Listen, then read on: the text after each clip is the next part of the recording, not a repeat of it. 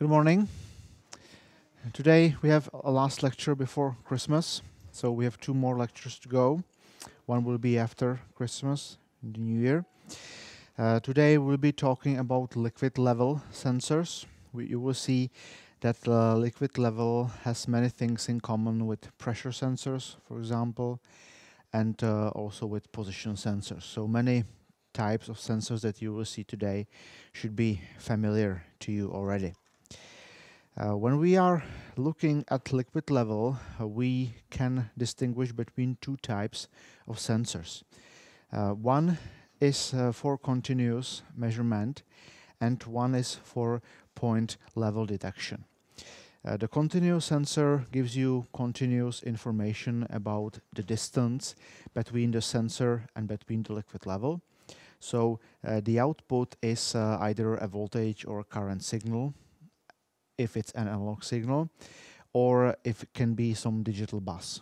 In both cases, the information that you receive is the distance. So it's some number saying you how far it is. So this will be quite related to position sensors. This is a good information if you know that you have like 1.5 meter of liquid in your tank, for example, but it's not necessary in all applications. So in some applications you just need to know if the tank is empty or if the tank is full. So in these applications it's less expensive to use point level sensors. So point level sensors, they give you just the information the liquid is above this level or it's below this level, and that's all. So the output is a digital signal. The output is a 1 or 0 saying liquid is there, liquid is not there. Of course, you can install more point level detectors in the tank, and you can detect the tank is empty, the tank is full if you need it. Some sensors, they allow you also to give you some properties of the liquid that is in the tank, such as the density, or to measure interface. Interface means that you have a mixture of two different liquids, or you have a mixture of the liquid and the foam on top of it. So in some applications you are interested also into measuring this to know how much liquid is there, how much foam is there. So you will see also that some sensors are able to measure the interface or density. For liquid level, there are many principles that we may use. There are in many cases the same for point level and for continuous reading. So here you see a selection of principles for point level detection, and this is for continuous measurements. And the ones highlighted in yellow will be the ones we will cover in this lecture. So we will not cover all of them. It would require like 3 or 4 lectures, but we will just make a selection. And here you have liquids, and here you have solids. So this will be related also to measuring how much solid you have in a silo. So it may be rocks, it may be sand, it may be some chemical materials that you need for some chemical process. You see that here in all categories almost we have a capacitive sensor. So we will see that we can again use capacity to doing all this. You will see that we will again use ultrasonic. We'll use also radar, and you'll see that it works as a continuous sensor for both liquids and solids. And then for liquids we will see the hydrostatic sensor. Here, just to give you an idea what is all possible, we can measure liquid level in many ways. So imagine that you have a tank and your goal is to measure the liquid level in the tank, simply because you may do some chemical process and you need to prepare the chemicals in a specified amount, and then you empty that in some other tank and you mix it, for example. or you store this liquid or this solid in a silo, and you need to know how much do you have in the tank because you want to sell it, for example. So the ones here on the right side are sensors that are good for point level detection. So for example, the vibrating fork, we will cover it today as well, will give you information if the liquid level is above or if it's below. That's all. It will not read how much liquid there is above. The ones on the top here are sensors that are for continuous reading, and note that they are mostly placed on top of the silo so that they are not in direct contact with the liquid, but they have some active sensing element that is inside the tank, such as the ultrasonic or radar, and they measure the distance between the top of the silo where the sensor is installed to the liquid level itself. This works in many applications. We will see that all sensors have limitations, and it may not work correctly with foam, for example, or if you have a mixture of liquid and some other liquid when you have interface.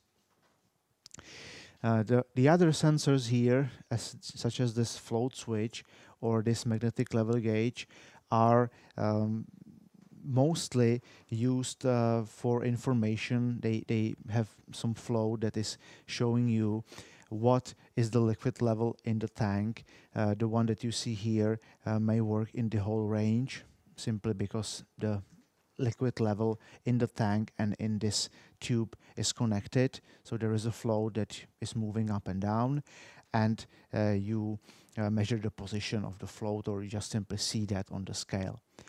The float switch that you see here is also a point level device. So there is a float, and as soon as the liquid level reaches this opening, the float starts to move up, and it will detect that the liquid level is at some given position, and it will, for example, disconnect the pump that is pumping the liquid into the tank so that you do not overfill that. So why can liquid level measurement be difficult? It doesn't have to be difficult. If you have a steady liquid in a tank and you just want to get this liquid level. But as soon as you start mixing, which you may require for the chemical process, for example, or that the liquid does not harden, then where is the liquid level? So here you see when I start mixing in the same tank, this vortex will form, and then where is the liquid level? So you are trying to estimate where the liquid level would be if the liquid will stand still. So for many reasons, in the processing environment, it may be difficult to get the correct reading of liquid level, because here there is no problem at all. Almost any sensor will work. If you install a sensor here, then if, for example, you use ultrasound, you may have problems with the shaft of the mixer. If you use some other device that will measure in one point, then what point should you choose? Do you choose this point? Then you measure this liquid level, and you have measurement that is not true. If you measure at this point, then you have another reading, but again, it's not true because the liquid level will be above this in this case. So this is not a problem at all if you have no mixtures, if you have no bubbles and so on. But let's imagine that we add bubbles. Then some sensors will detect that as a false reading and will not work correctly. We'll see that today. Then you may add foam on top of it. You may add vapors above that. You may add sediments, which will prevent some sensors that you install from the bottom to work correctly. Then you may add high temperatures, high pressures. You may add acids so that they will be aggressive to the sensor itself. You may add radiation, and you may add maintenance costs because the application will probably have to work for next 50 years. And then you may end up with the problem that with our technology we cannot measure that at all. So this is for liquids. For solids, it's quite similar. You may have problems in reading the correct liquid level or solid level in this case, because if you have a silo like this, then you pour the material into the silo and it may end like that. So where do you place the sensor? Should I read this liquid level or this liquid level or any other level that I find? Then it's sometimes hard to prevent some holes, some openings that will be formed in the solid. So then again you do not measure correctly the amount of material that you have, because you measure the liquid level times the cross section of the tank, and it's not correct because you don't have the tank filled completely. So here, for example, you may add weights, and you may weight the silo if you are interested into the weight, for example. Then you may have multiple peaks. So some sensors, they detect the closest spot from the sensor, and if you have multiple peaks, then which one should you choose? Should you choose this one or this one or any other one? So this is for solids. And also in many cases you may have mixtures of different materials. So for example, you may have a liquid here, let's say this will be water, and then you may have oil on top of it, which will not mix together, and on top you may have foam, and you may be interested into knowing the ratio. So you don't want to read the top of this level, but you want to read the amount of water that you have there. So some sensors will also be good for this application. So what options do we have? There is always a relation between the cost of the sensor and between what it can do, and but what you can afford for the application. Of course, if you buy a really expensive sensor, then it may be good for many things that you have just seen, but you cannot afford it for the application, for example. So this is an overview that divides the sensor principles based on price, and but here you see the criteria is how hard it is to measure something. So for example, if you measure water that is in the tank, you may use all sensors that are present here in the table. It will be very easy. You don't have bubbles, you don't have mixtures. But even if you have it, it's quite easy. But here, for example, imagine that you have some really hot or cryogenic liquids. You have some vessels with internal structures that support the pressure, and this internal structure will prevent radio signal and ultrasound to be distributed properly, so you cannot use those principles. You can imagine that if this will be radiation sensor, then it may work. It depends also on the maintenance cost. How long should the sensor be working in the application? So it's a nice overview. It's always a trade-off between all those things. So why is it necessary to measure precisely liquid level? Imagine that you will be selling some product or making some product, and that the product will require a precise recipe. So you have some tanks with the initial materials, and you need to mix them together and you have the final product. So in many cases, the product, the initial material is stored in some large silos. So here is an example, 20-meter diameter. It's nothing unusual for liquid level. For example, petrochemical products are stored in much larger tanks. And imagine that you have an error of measurement just by 10 millimeters, so 1 centimeter. but in this large cross section it will give you an error of 3 cubic meters, which may prevent you to mix correctly the materials to achieve what you want. So the sensors that you need for liquid level needs to be accurate, let's say within 1 or 2 millimeters, and they need to have a range of let's say 10 to 20 meters distance. So that's why it's so hard. We will start with some examples for continuous measurements. So all those sensors now will give us a continuous reading. So they will give us a signal, voltage, current, data about the distance. Let's start with the hydrostatic liquid level meter.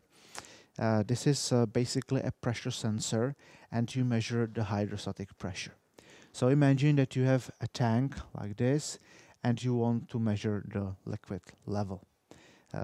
You can place a pressure sensor at the bottom of the liquid, and you can measure this hydrostatic pressure.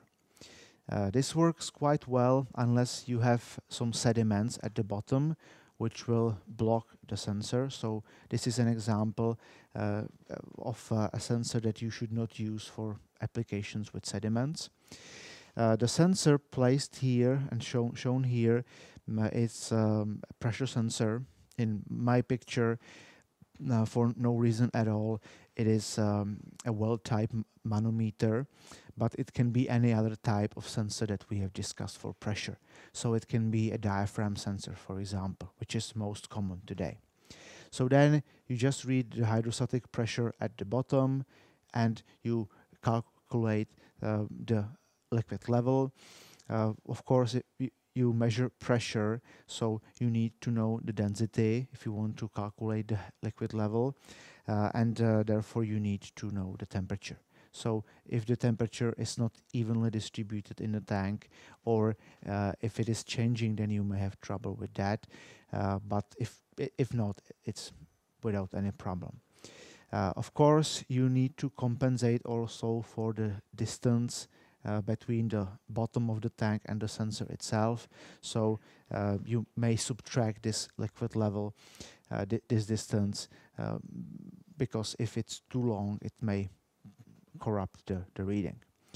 So this works in this way in open tanks. It can be also used in closed tanks, in pressurized tanks. So this is an example.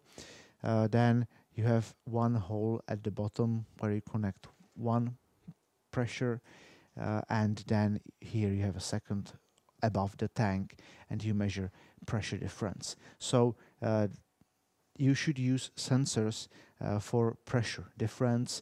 Again, it could be the diaphragm-based sensors. They can measure both the pressure and pressure difference. I have some sensor like this here with me. So this is a hydrostatic pressure sensor. You see it's on a long cable. So from top of the tank, you submerge this at the bottom of the tank. And if you look from the bottom here, there is the diaphragm, the ceramic diaphragm that we have seen about 2 weeks ago. And it reads pressure at the bottom and sends this as a current or a voltage signal.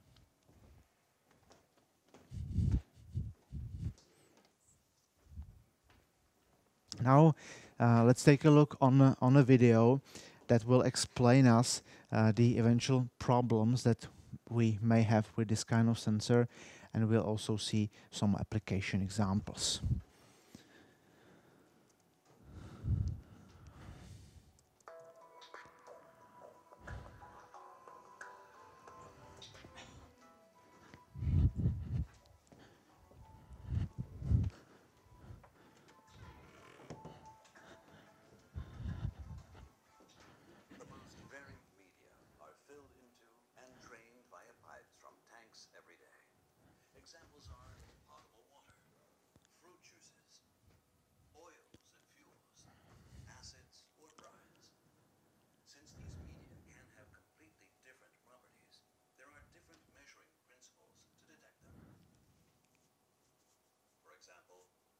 measurement by absolute or gauge pressure, hydrostatic pressure, as well as differential pressure. The first scientific origins of pressure measurement were documented in the middle of the 17th century. Galileo Galilei made tests with pumps to overcome the differences in altitude for irrigation purposes. Evangelista Torricelli conducted research with mercury columns and discovered the state of the vacuum. Blaise Pascal heard of these experiments, continued the research, and could determine the weight of air. Pascal called this force pressure, and to pay homage to him, the SI unit for pressure was named after him. Pressure is the result of a force acting on an area. Pressure instruments may be used to detect absolute and gauge pressures, and to determine pressure variables and levels in tanks. First of all, let's have a closer look at the mode of operation of this measuring method using the example of absolute and gauge pressure. Pressures can be measured continually in a pipe flooded with a liquid. We will have a closer look at the difference of an absolute pressure cell and a gauge pressure cell using the example of a ceramic cell. In a ceramic cell, an electrically conductive material is applied to a ceramic substrate, thus forming a capacitor. As pressure is applied, the diaphragm deforms and causes a change in capacitance. The absolute pressure cell is a closed system and measures against the vacuum. In an atmospheric environment, the air pressure is indicated.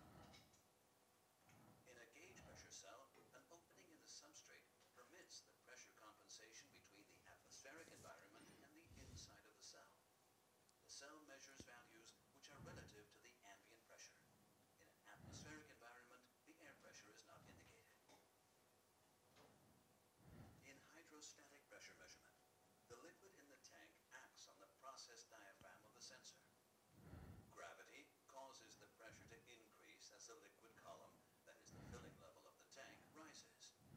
The liquid column is proportional to the filling level and the density of the medium. In an open tank, pressure is continually compensated in relation to ambient air. Therefore, the gas in the upper area of the tank does not affect level measurement. However, in addition to the pressure of the liquid column, the atmospheric pressure also acts on the sensor. In atmospheric pressure compensation, the sensor is called a gauge pressure sensor. Let's have a closer look at such a sensor. The Con-type measuring cell is based on silicon technology and has been particularly developed for hydrostatic level measurement. Resistances are applied to a silicon chip in form of a Whetstone bridge. As pressure is applied, the process diaphragm is deformed and a change in resistance results. In the sensor, incompressible oil transmits the pressure from the process diaphragm to a silicon chip where it is analyzed.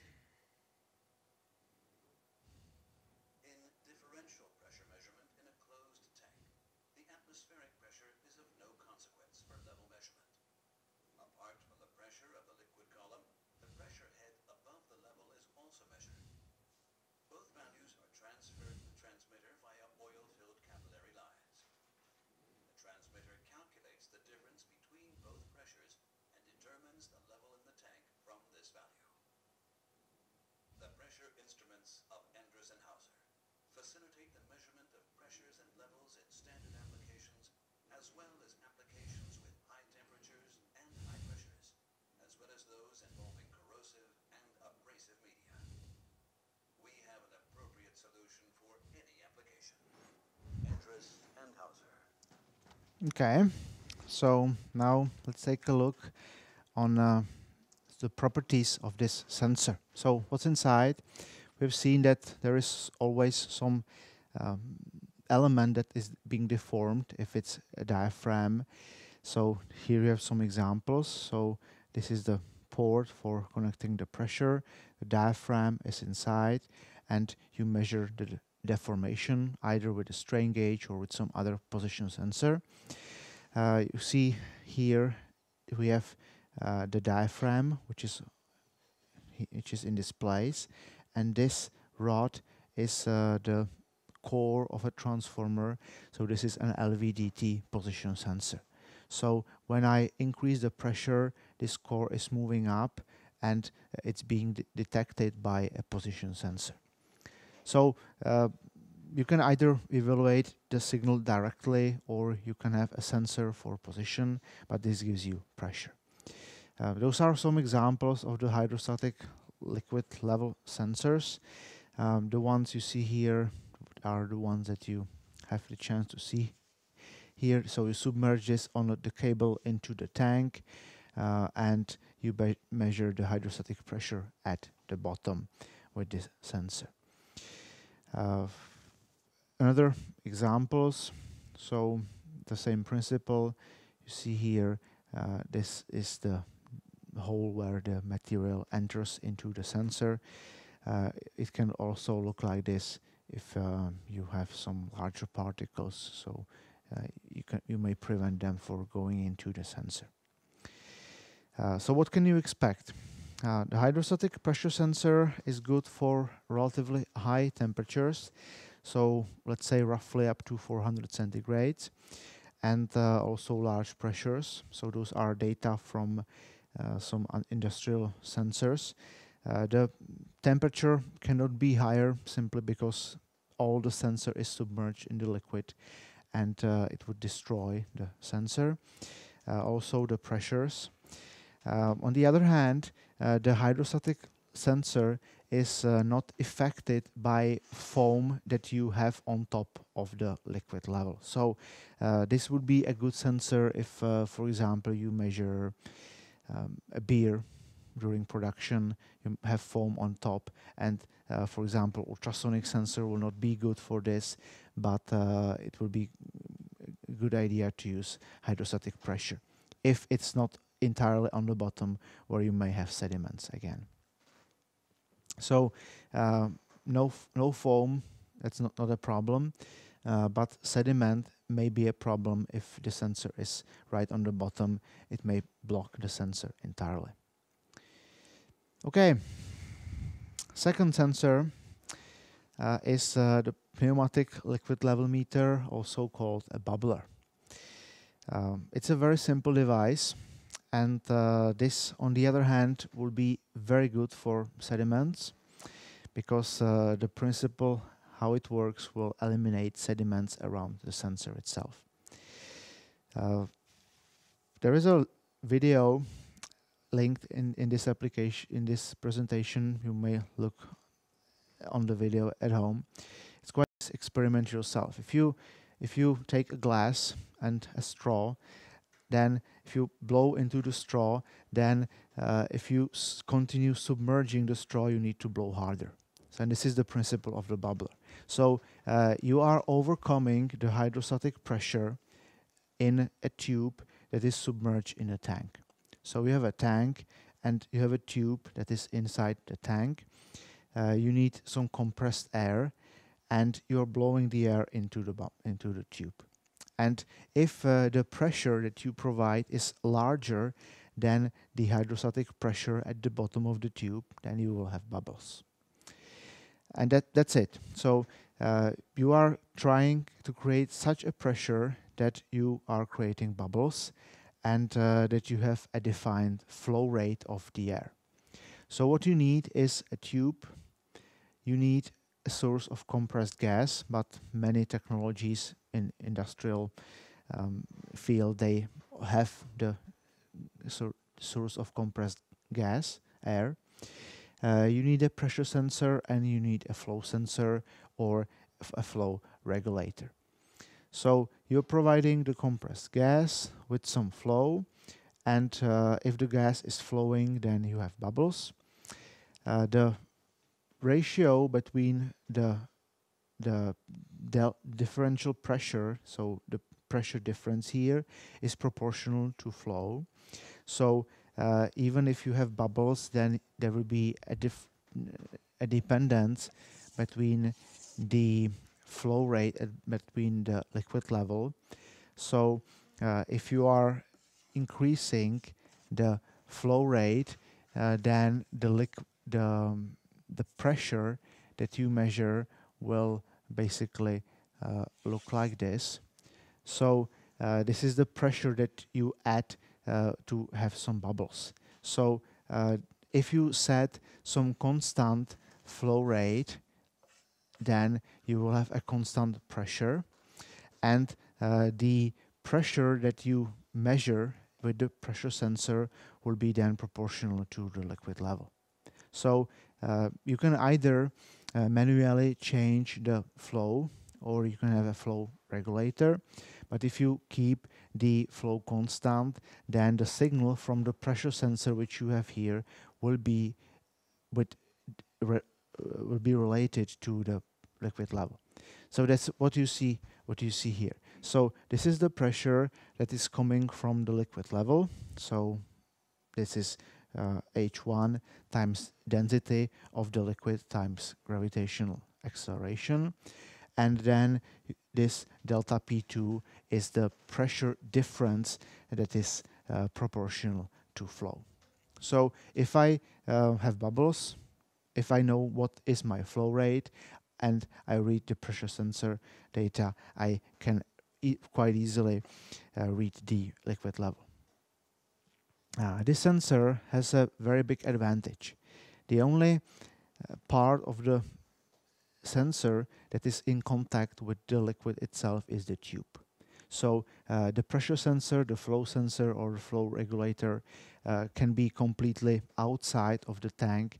They are not in contact with the liquid. So you can measure also aggressive liquids like acids, for example. You can make the tube from stainless steel or from ceramics. And it's the only device that is in contact with the liquid. So the bubbler is used for those aggressive liquids. It also has one big advantage. It does not need large maintenance, because if you have bubbles, if the gas is flowing, the sensor works. So if you do not stop the compressed air, the liquid cannot enter into the tube, cannot block it, and it will work at all times. So the bubbler is very reliable. It's a device used for aggressive liquids, for liquids where you have mixtures of solid material and liquids, so it cannot be blocked at all. Let me see if I have some. Well, the video is quite long, 8 minutes. We'll not watch it only if we have time at the end. You can have a look on the sensor in the labs. It's in lab 409. It's like quite large, so I couldn't bring it. So it's very reliable and good for aggressive materials. Here you see how it looks like. So this is the pressure regulator. So here you set the pressure that you want. And here this is the pressure sensor, and then the tube here connects the pressure sensor to the pipe system, and then from here it will go through into the pipe and will control, will give you the reading. On the other hand, if you look on this picture, it needs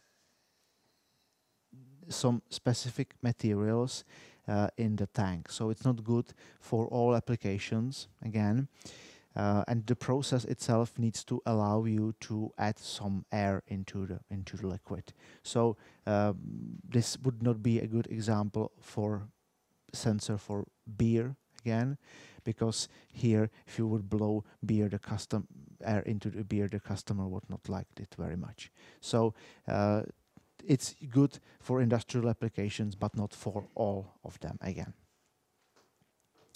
Okay, third sensor, and I would say that this is a very common sensor, is a capacitive sensor. And you may recognize those pictures from the position sensors, because it is exactly a position sensor. So here we are using the changes of capacity that are caused by the changes of material that we have in the capacitor. So the capacitor typically the one electrode is the tank itself if it is conductive.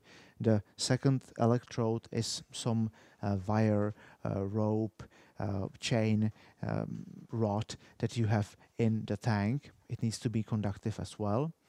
And when you change the liquid level, you're basically changing the dielectric material between the electrodes. So we know that the capacity of a capacitor depends on the cross-section of the electrodes, which is constant in this case. It depends on the distance between the electrodes, that's constant again in this case. But here we have relative permittivity, which is a function of material. So if I'm increasing the liquid level here, I'm changing the capacity because I'm changing the ratio between the capacitor formed with this material and between the capacitor formed with this material. So this is typically, let's say, water, and this is air. We have a third component in the equation, C0 here, and this is a constant term that describes the capacity of the connectors of the wire and of the entire assembly. So when I'm increasing the liquid level, C1 is increasing, C2 is decreasing, and C0 remains constant. So at the end, we will have a direct relation between the capacity and between the liquid level here. This example on the left side is the arrangement for non-conductive liquids. So the capacitor has one electrode in the middle, and this electrode does not need to be insulated. So I'm measuring the capacity between this electrode and between the tank itself, which is cylindrical in most cases. And the capacitor and the material is this liquid. If the liquid is conductive, then you need to insulate at least one electrode, and it's easier to insulate just the rod in the middle. So here you see there is insulation, and since this liquid is now conductive, it acts as the electrode itself. So I have a material with some permittivity. I'm increasing the liquid level, and I'm increasing the area of the electrodes. So again, C1 is increasing with increasing liquid level, C2 is decreasing, and C0 remains constant. In both cases, there is a linear dependence between the capacity and between the liquid level. So it has a nice steady state characteristic. In case of a cylindrical capacitor, the formula for capacity is more complicated than the usual one. Here, just to give you an idea how to calculate that, I just want to show you the final result here, which is saying us also that the capacity depends on the material, it depends on the cross-section and on the distance. So here you see I have height. So this is this defines the cross-section of the tank.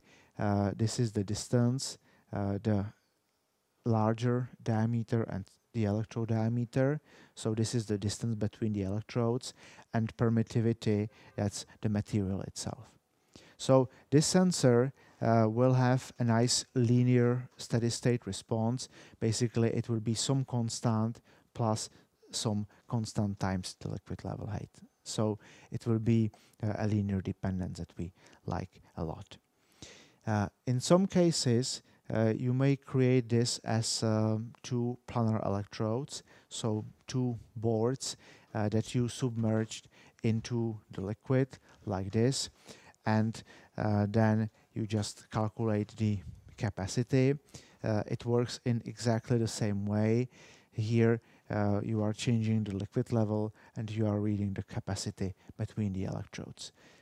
If the liquid is conductive, of course you need to insulate the electrodes again. It works only when you have a large difference between the dielectric properties here, between the permittivity of the material that you measure and between the material above. So, for example, it would work quite well for water, which has permittivity of roughly 80 for some temperatures, and here air has permittivity of 1. So there is a large change when I change the liquid level. It will not work properly when the two permittivities are close. So, for example, if this would be a material with 1.5 and this would be air with 1, then the capacity will change, but the change will be very small. So this is not a good way to use a capacitive sensor.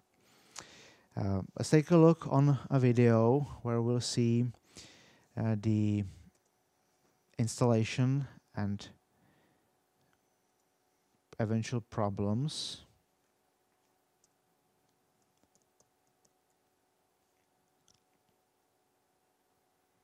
Capacitive level measurement offers a wide variety of possibilities for level monitoring in liquids and bulk solids. The space between two unevenly charged objects is called an electric field. In this space, one electric charge exerts a force on another charge. The strength and direction of the electric field is shown by lines of flux. If an alternating voltage is applied to a parallel plate capacitor, current starts flowing. The strength of the current depends on the dielectric material between the plates, for example, air or a medium. The dielectric material increases the capacity of the capacitor, and thus the current flow. The principle of capacitive level measurement depends on capacity changes. This method takes advantage of the fact that products in tanks have a different dielectric constant than air or gases. To measure levels or limits, a probe inside of the tank and the electrically conducting tank wall form a capacitor. As the rising level covers the probe, the measured capacity changes and the cover is detected. As the level falls, the probe reports that it is uncovered due to the change in capacity. If conductive buildup sticks to the probe, this is recognized as a change in capacity in relation to air, comparable to a product. In this case, the lines of flux run directly through the buildup to the tank wall. Even if the product does not cover the probe, it reports covering erroneously. Endress+Hauser has developed a capacitive probe with active buildup compensation.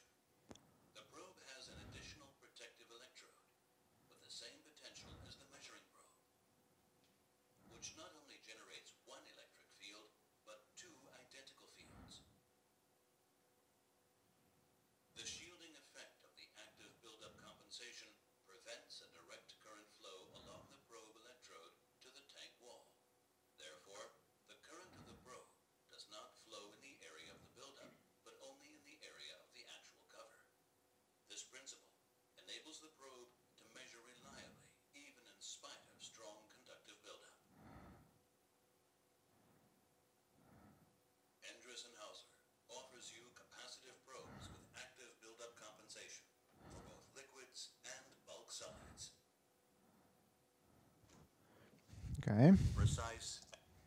good. So let's take a look on the properties of this sensor.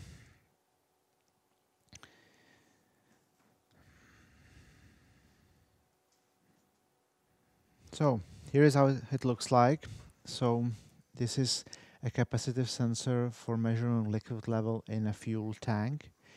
And the central electrode is this one. It goes all the way inside. And those small holes allow you the entry of the product. And then the capacity between this electrode and the external electrode is measured. The similar thing here. So this is the electrode itself. This is the electronics that evaluates the changes of capacity. It looks like this. So here you see the electrode, either one electrode, and then you measure against the wall of the tank, as we have seen on the video, or you have two electrodes and you measure the changes between the electrodes itself. So what can you expect? Since the only part of the sensor in contact is the electrode itself, then it is good also for aggressive media or heavy buildup applications, as we have seen on the video. You can make the electrode from stainless steel, and that will not corrode in an acid, for example. You can use one electrode only, and the second electrode is the silo itself.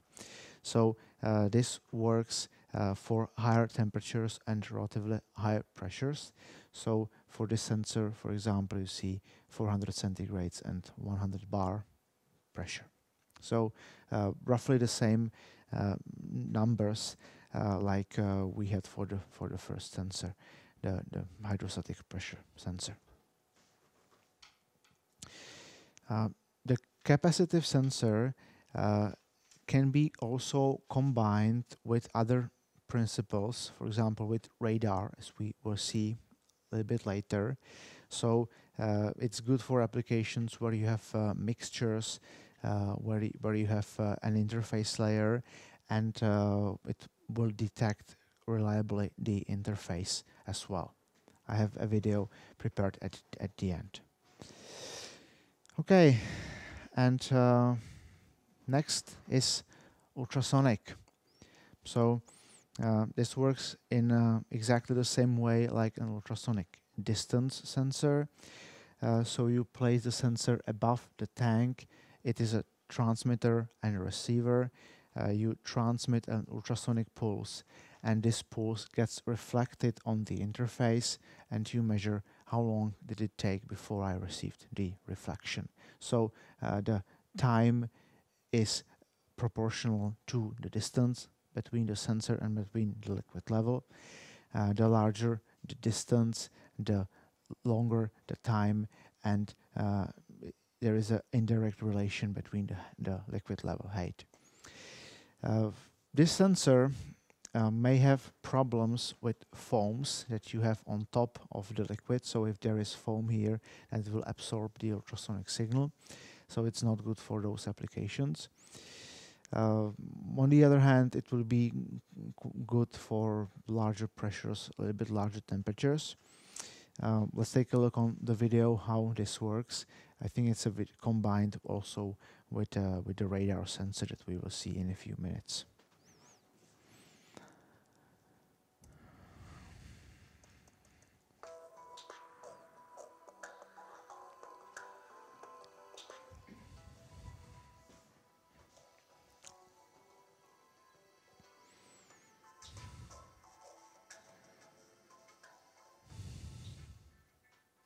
The most varied media are filled into and drained from storage tanks every day. Examples are potable water, fruit juices, oils and fuels, acids, brines, or also solids like gravel, plastic pellets, or powders. Since these media can have completely different properties, there are different measuring principles to detect them. For example, the continuous level measurement of liquids or bulk solids according to the time of flight method. Around 1910, Alexander B. succeeded in locating objects by means of reflected sound waves. The so-called echo sounding is the principle of ultrasonic measurement. As early as 1886, while working on the experimental evidence of electromagnetic waves, Heinrich Rudolf Hertz discovered that radio waves were reflected by metallic objects. This provided the basis for the measurement according to the microwave or radar principle. Let's have a closer look at how this measuring method works. Time-of-flight instruments continuously detect the level in tanks and silos. Ultrasonic or radar pulses are emitted, reflected on the medium surface, and received again by the sensor. The distance between the instrument and the surface of the product can be calculated by measuring the time of flight.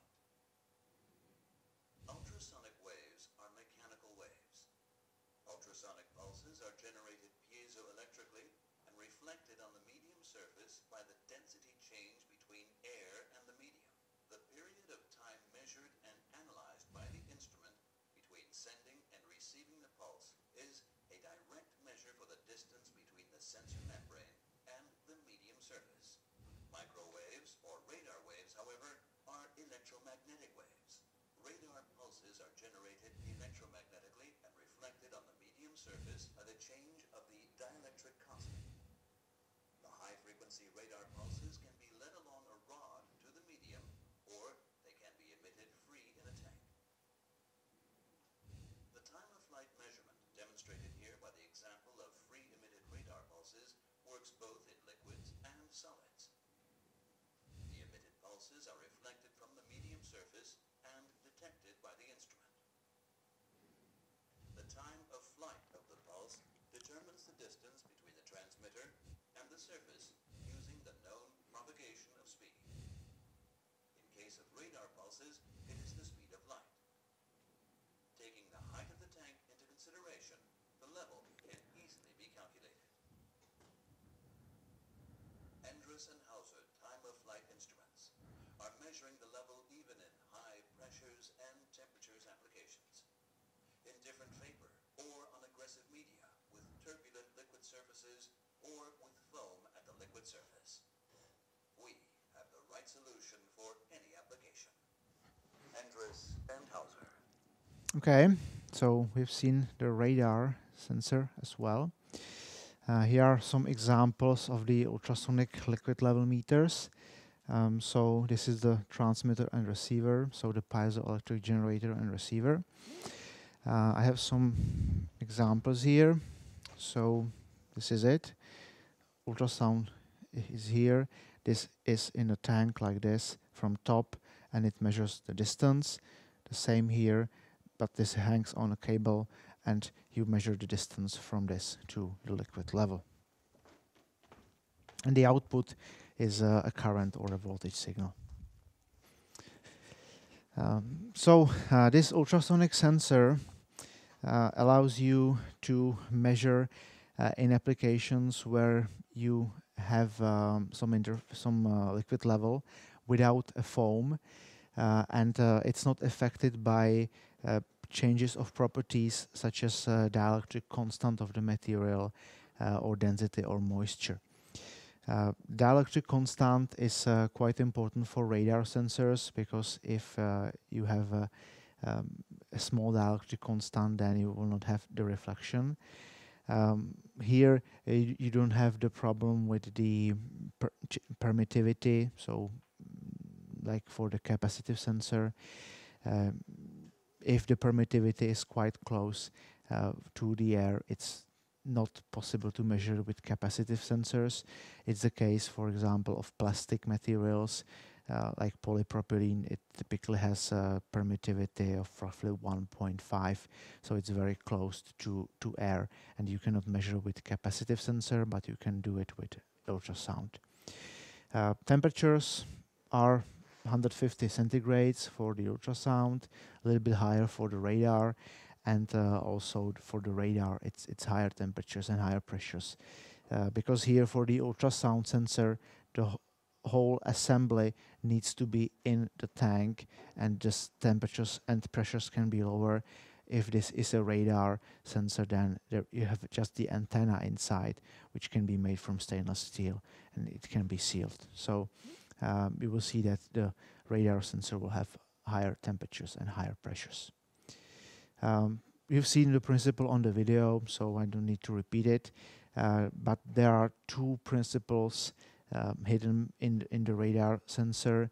One is the time of flight, as we have seen on the video, so you measure the time it takes for receiving the reflection.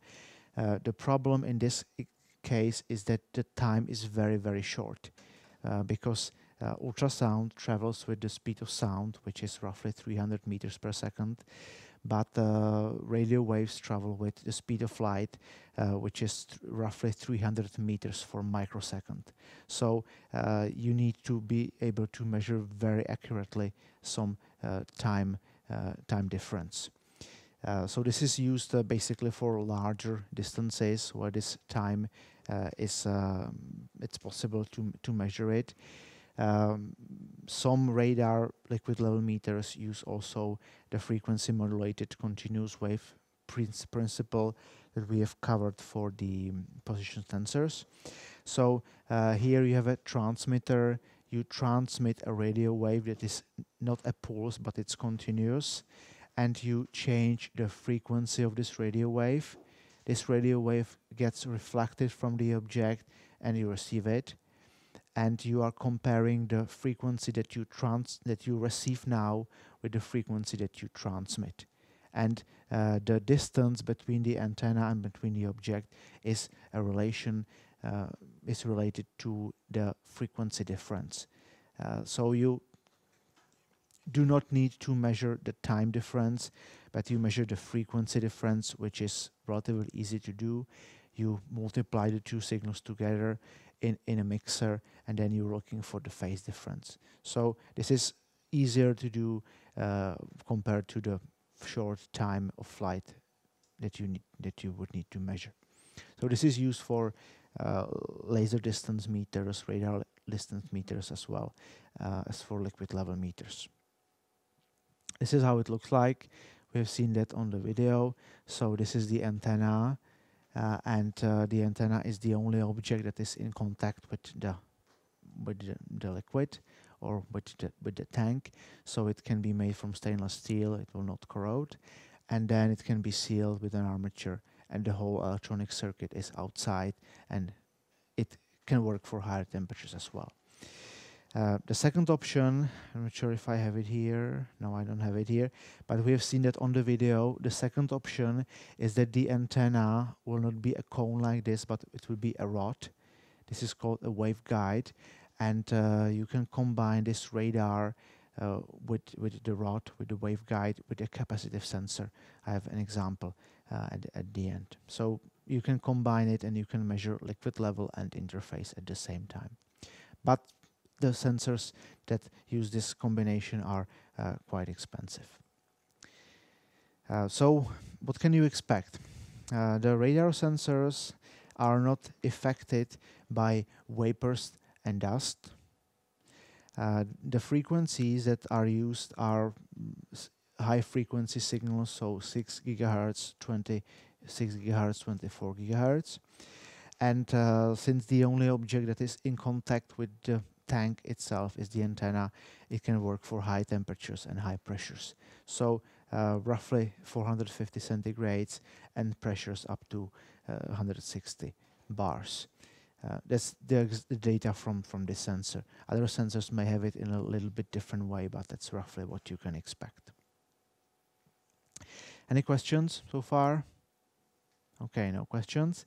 So now we'll just cover very briefly the level measurements. So if you need the continuous reading, you need to use the previous sensors, which may be very expensive.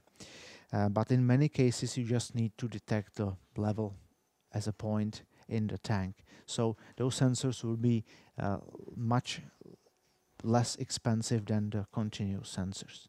And you may install 2 or 3, and it may be sufficient for your application.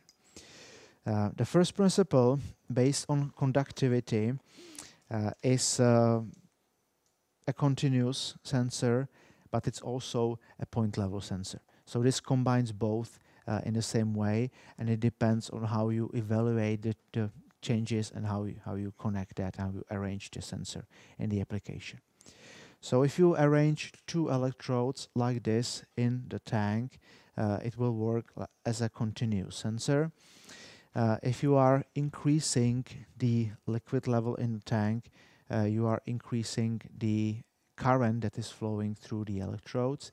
So this works only for conductive materials, so for conductive liquids. If your liquid is not conductive, it will not work at all. So you have a current source, and you push current through this arrangement, through those electrodes.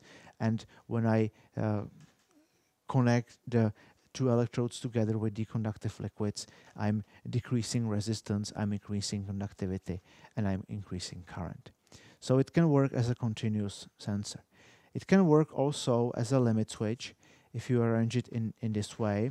So this electrode now is connected with the other one, through the conductive liquid. So there is current flowing here, and I know that the liquid level is above this level where the sensor is installed, above the lower limit, and there is no current flowing through this electrode here and here, since it's not connected together with the conductive liquid. So this is how it can be done with the capacity, with the conductivity liquid level meter. So it works in both ways. I have here an example over here. This is a conductivity based sensor. So the conductivity probe is built here inside. The probe here is for temperature reading, and then again it's just a point level sensor.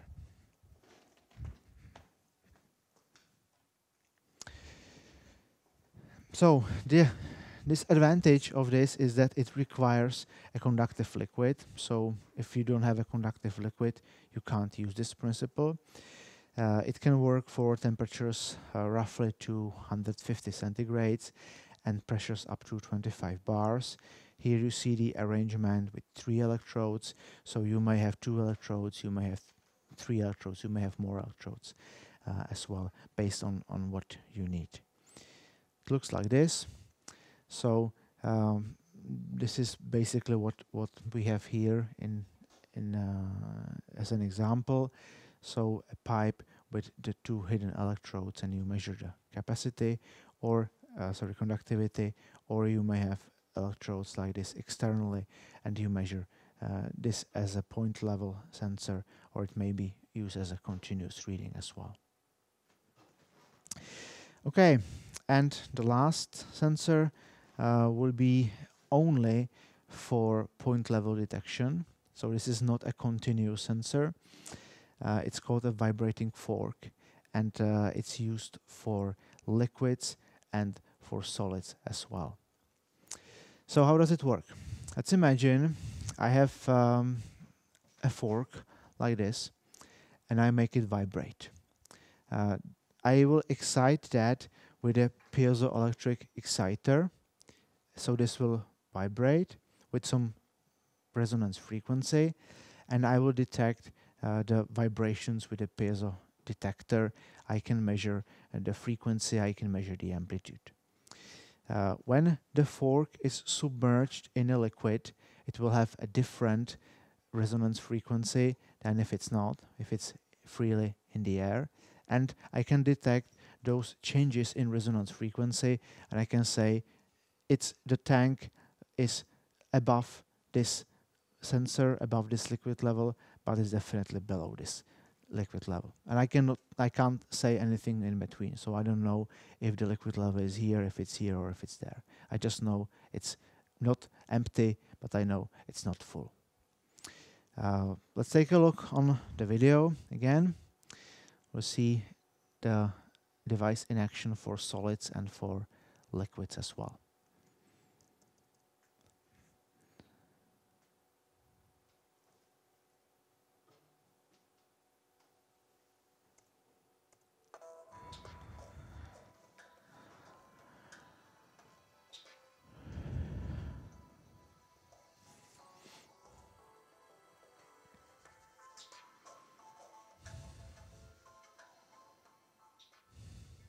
The most varied media are filled into and drained from storage tanks every day. Examples are potable water, fruit juices, oils and fuels, acids, brines, or even solids like grain, plastic pellets, or powder. Since these media can have completely different properties, there are different measuring principles to detect them. For example, point level measurement in liquids or bulk solids according to the vibronic principle, called also tuning fork principle.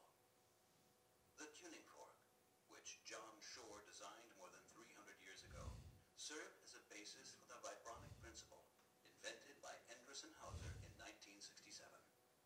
This principle uses the direct correlation between oscillation and damping in media. Let's have a closer look at how this measuring method works. Vibronic instruments monitor point levels in tanks,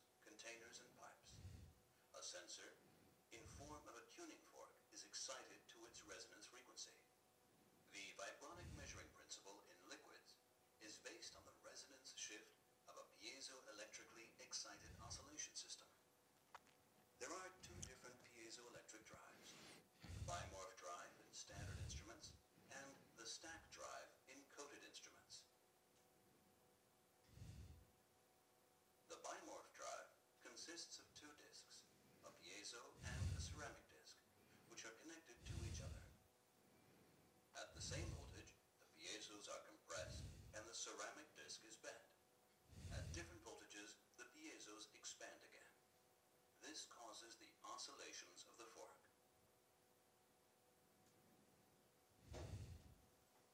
The stack drive, however, stacks and fixes several piezo discs with changing polarization on top of each other. The application of a respective alternating voltage also causes the piezos to oscillate. As the piezos expand, the membrane is bent to the outside. The ends of the tuning fork, which is attached to the membrane, are pushed apart. As the piezo contracts again, the membrane is bent to the inside. The ends of the tuning forks, attached to it, are pulled together. As the tines of the fork are covered in a tank as the liquid rises, the resonance frequency of the tuning fork changes. The immersion into the liquid reduces the frequency. This frequency change is analyzed and converted into a switching signal. In solids measurement, only the piezoelectric stack drive is used. As the bulk solids cover the fork, the oscillation is damped. This changes the amplitude of the oscillation. The change is analyzed and converted into a switching signal. The vibronic measuring principle of Endresen-Hauser enables a point-level detection unaffected by the physical properties of the medium. For example, conductivity, dielectric constant, density changes, pressure or temperature. Turbulences, the formation of foam, or bubbling liquids do not impair the point-level detection either. We have an appropriate solution for any application. Endresen-Hauser. Okay, so let's take a look on the properties of this sensor. I have some examples here. So here, this is the vibronic sensor. So you see the vibrating fork here, the membrane and the piezoelectric stack is inside.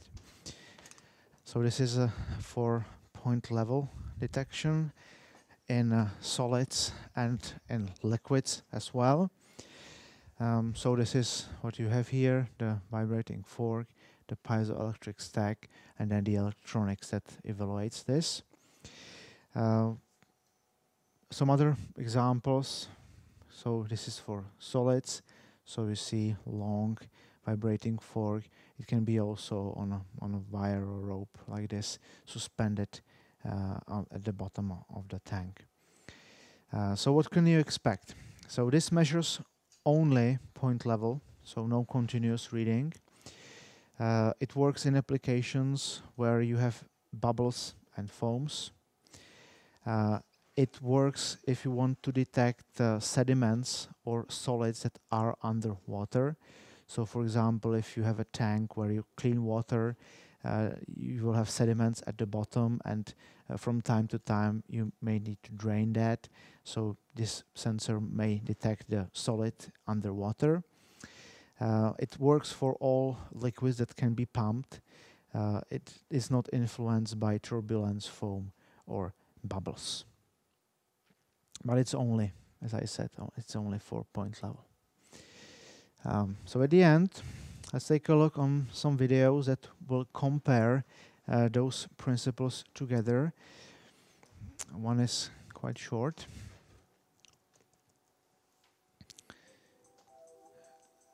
Interface measurement is a frequent measuring task in the chemical, petrochemical, and oil and gas industry. 3 instruments have been installed on this vessel, which contains water and oil. A capacitance probe, a guided radar probe, and the new Levoflex FMP55 multiparameter. The FMP55 is the world's first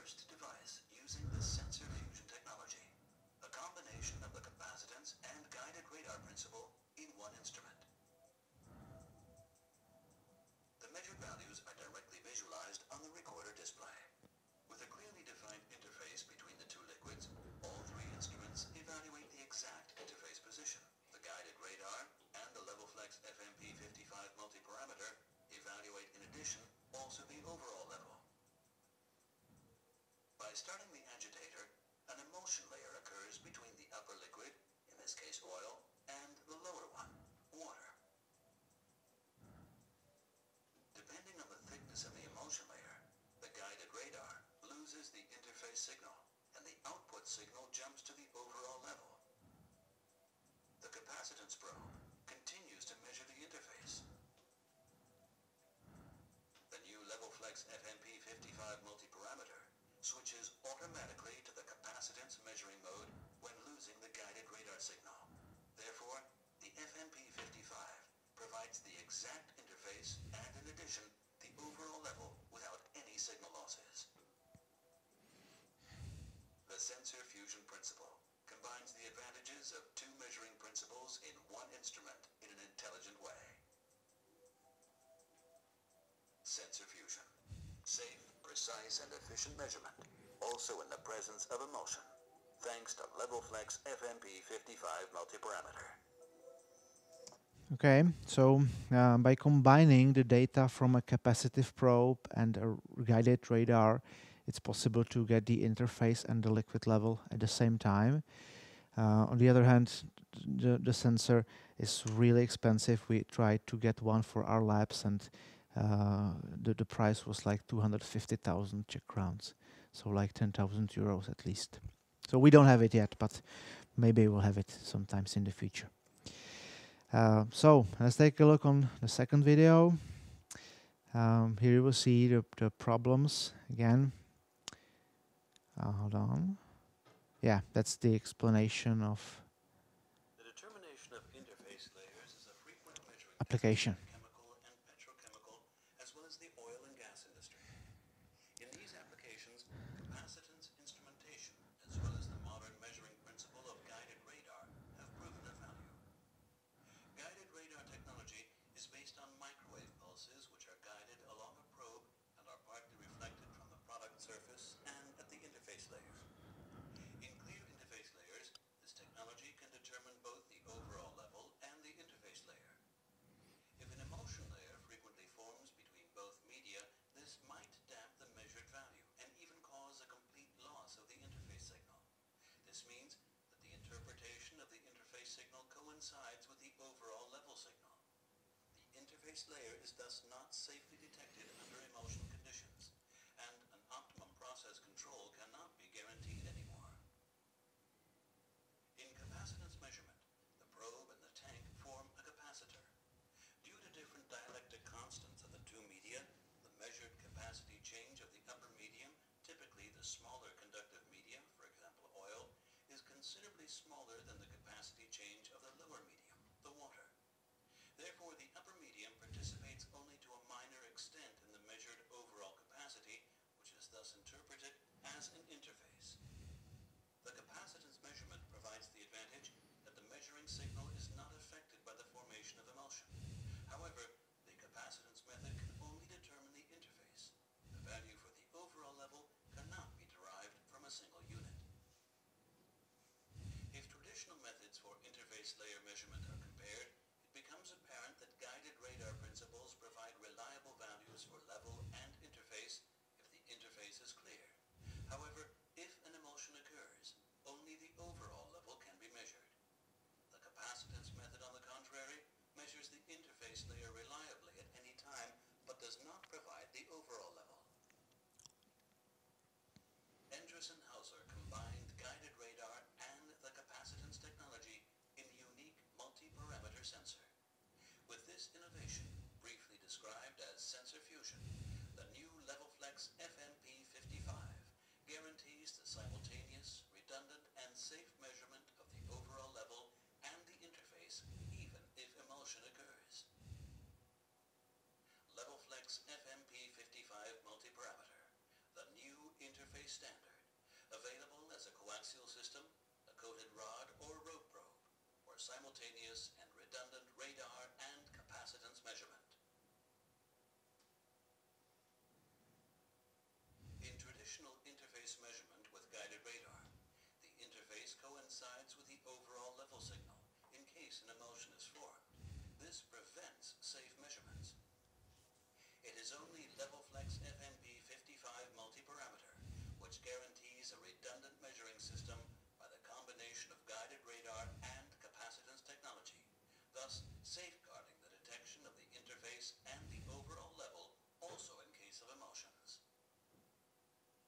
Sensor fusion. precise and efficient measurement, even in the presence of emulsions, due to LevelFlex FNP 55 multiparameter. Level measurement of Endress and Hauser. Okay.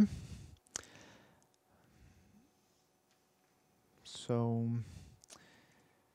think we have some time for the Moodle test. Do you have some questions? Okay.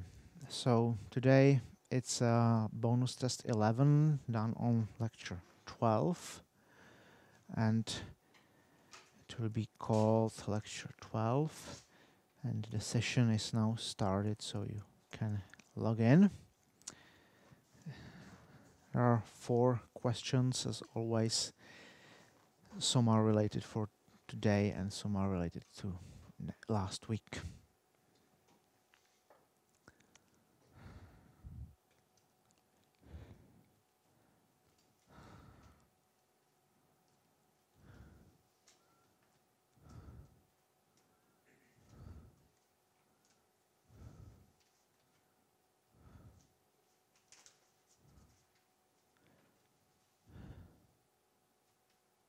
Ready? Okay.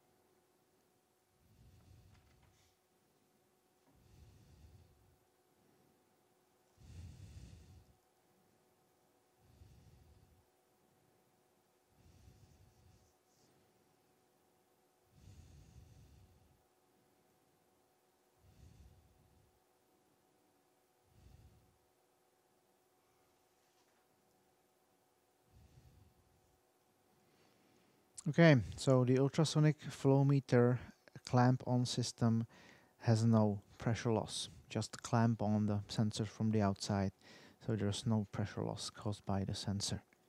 So the answer here is true. Question 2.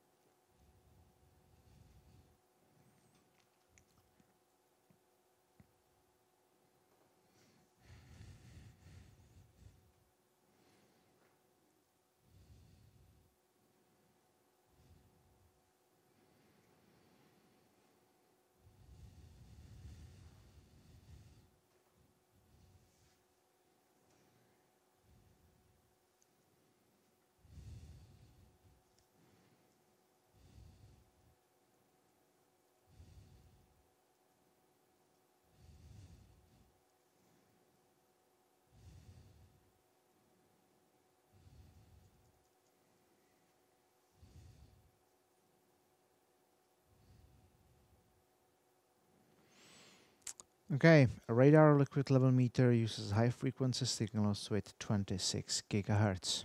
The other options, the frequencies are too low. It would not work correctly. So question 3.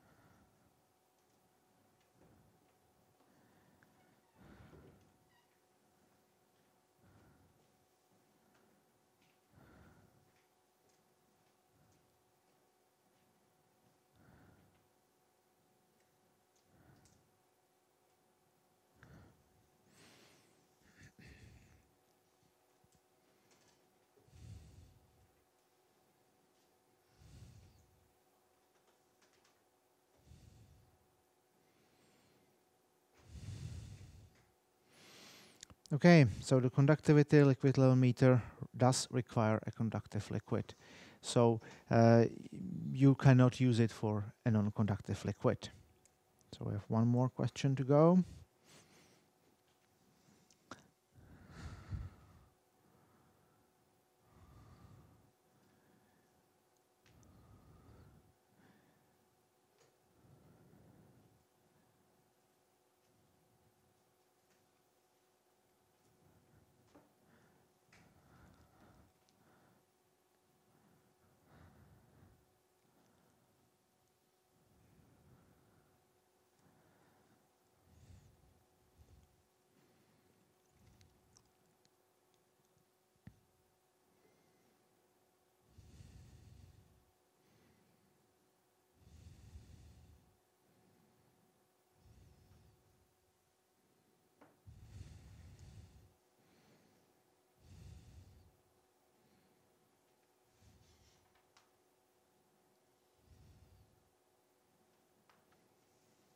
Okay, so an ultrasonic liquid level meter measures the time to receive the echo. It does not measure the amplitude.